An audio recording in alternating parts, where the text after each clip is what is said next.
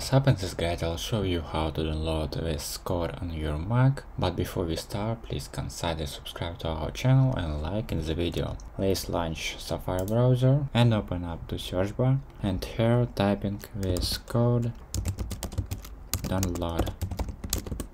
Just enter. And here on the first place you can see official link Visual Studio, and just click it. And here you can download for Windows, Linux and Mac.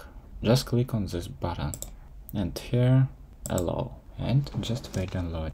And once program is downloaded, you can just do double click. And after that, in the pop-up window, you can click on open button. But if you have any problem with installation your program on Mac, you can check playlist at the top right corner. And as you can see, program is started. Here you can choose theme that you want, for example dark mode, light mode, dark height. And if you click on this button, you can click install extensions for your VS Code program. For example, you can install Python. As you can see, Python is downloaded. I hope it helps. You can watch this new video or this playlist about MacBook. See you next time.